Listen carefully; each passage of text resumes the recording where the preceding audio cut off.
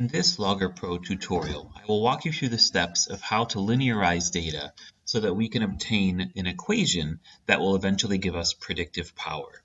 I have some fake data entered into the data table, time on the horizontal axis and position on the vertical. Right now, however, the points are being connected with the lines, and I don't want that. I'm going to double click on the graph itself and turn off connect point.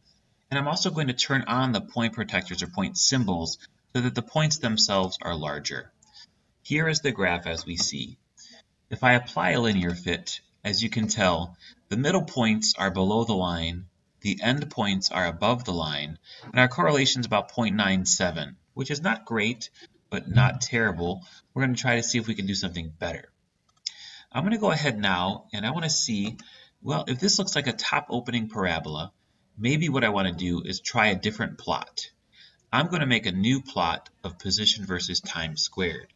To determine if this is a linear relationship, position versus time squared, I need to plot time squared. And since I don't have a time squared column, that's what I'm going to make now.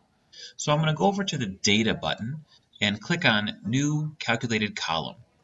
This new named column is going to be time squared. I'm going to go ahead and type in the short name as just being t squared. And to get the height, the squared, I'm going to enter the drop-down menu and click on superscript 2. And you can see that the superscript is right there. And since time is in seconds, I'll put an S, but since we squared it, it will be seconds squared. And so I'm going to go ahead and put a superscript 2 for that as well. Now I'm ready to go ahead and tell the computer how to actually calculate this new column of values. What I ultimately wanted to do is take this column of time and multiply it by itself.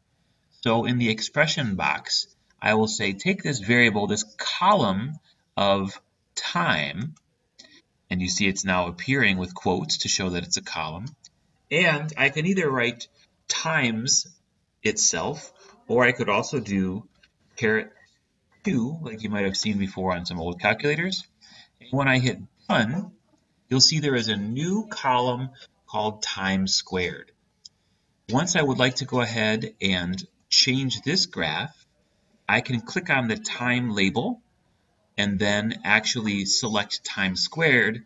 And you see now I have a new plot of position versus time squared.